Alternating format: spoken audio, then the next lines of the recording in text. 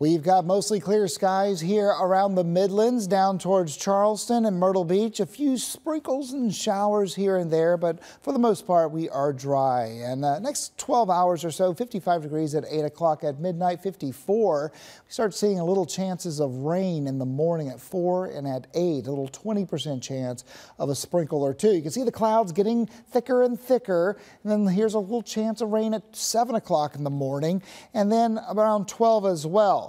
These are going to be pretty light.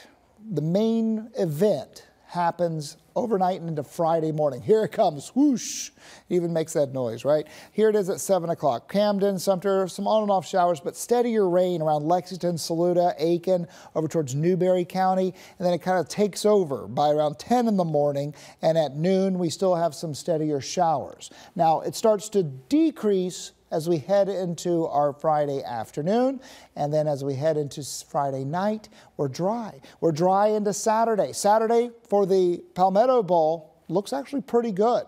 Now Black Friday, we've got temperatures in the 50s, around 51 degrees, some rain and showers at 8 o'clock. By noon, some rain, and then some sprinkles are possible by 4 o'clock in the afternoon. High pressure's moving up to the north. We've got a cold front approaching from the west, moisture coming in from the south. There's the shower chance at 2 o'clock in the afternoon tomorrow, but this is the deeper moisture arriving about 6 in the morning, sticking with us throughout the morning hours, and then wrapping up by around 3 o'clock. So here it is Saturday. We've got this high pressure building over the region. That means clearer skies.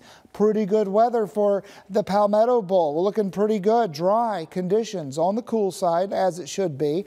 And as we head into Sunday, we've got a better chance of rain. So it's Saturday night, Sunday, where we've got a better chance of rain. So there it is for your Sunday. So your weekend forecast, Saturday, 30% chance, showers late, 80% chance overnight, and then Sunday 80% chance, mainly in the morning, but the models have been just trending later and later in the day, so I might be taking off this AM rain chance and just say rain chance for Sunday.